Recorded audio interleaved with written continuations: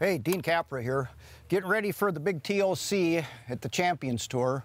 I'm kind of re-rigging here, kind of getting ready. They wanted me to talk a little bit about hooks and methods of fishing. You know, hooks are very important, and there's a lot of different ways you can catch these fish on this lake. Drop shot happens to be one of the ways. And for drop shot, I like to use just a little, almost like a walleye hook. Okay, and you tie a polymer knot in the sinker sits below here and the bait's up here, and you just basically drop it over the side of the boat or pitch it out and fish about a foot off the bottom. And it's really a good method of catching these smaller fish. It's not known as a big fish bait, but it will catch the fish that you need, because every fish counts in this event. The other thing that's going on is there's milfoil. There's a rig called a Neko rig that's been real popular, and it's been just kind of popularized this year. And Rapala and VMC have come up with a hook. It's called the Neko hook.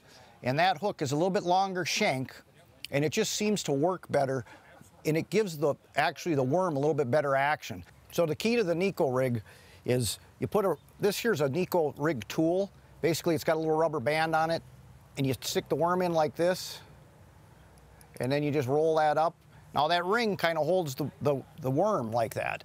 Then you take a Neko sinker, just like that. Okay, so now we're ready to go, and then all we do is we hook the worm